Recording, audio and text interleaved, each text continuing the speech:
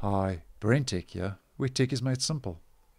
Keeping your Windows operating system up to date with the latest security options and updates from a security point of view is very important.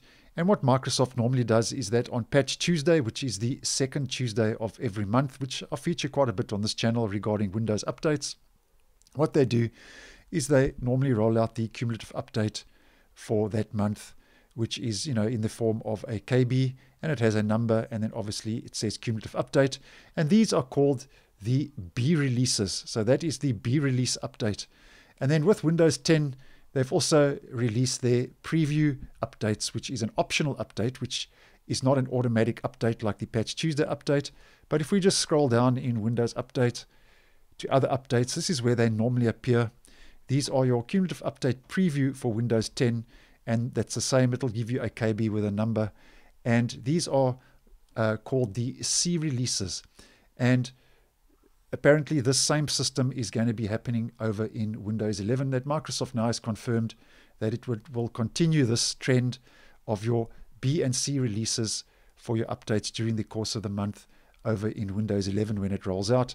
And normally your B releases are automatic updates, and those are compulsory mandatory updates, and your C releases are normally the optional updates where you don't have to install them. You can download and manually install them if you want to.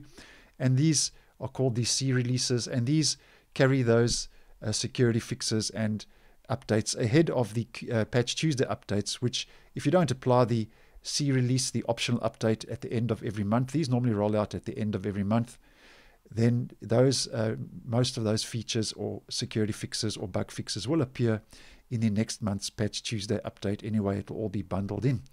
Now, what is happening now is that Microsoft has updated its documentation. So if we just pop over to that, here's the documentation.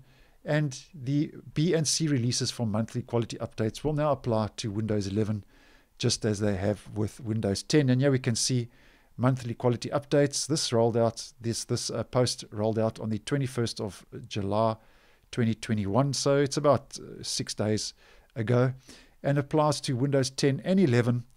And basically it's telling you in depth what I've just explained to you. Your B releases, which are your Patch Tuesday updates, and your C releases, which are your optional preview updates that rolled out near the end of the month. Both of these will be occurring now, and the trend will be carrying on when Windows 11 rolls out later this year. So I hope you found this video useful. Once again, thanks for watching, and I will see you in the next one.